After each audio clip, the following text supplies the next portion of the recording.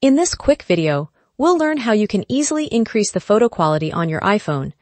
I'm going to show you how you can tweak one setting in order to increase the photo quality when capturing the photos from the iPhone camera. You'll want to open the settings and then scroll all the way down until you can see this option called Camera. You want to open it and then select the Formats section. That's going to open this menu where you will see this Camera Capture section at the very top of your screen. In order to capture photos at the highest quality possible, you'll want to make sure that this is set to Most Compatible. If this was set to High Efficiency, then your iPhone captured photos at a format that's not JPEG, but HEIF.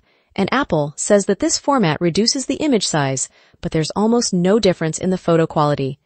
But the Most Compatible option will allow us to capture photos in a JPEG format, and it will not compress the photos at all.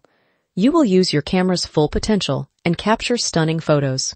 Also, you want to make sure that you clean your camera lens with your t-shirt or whatever you have near you so that the lenses are not dirty, because that can also reduce the image quality.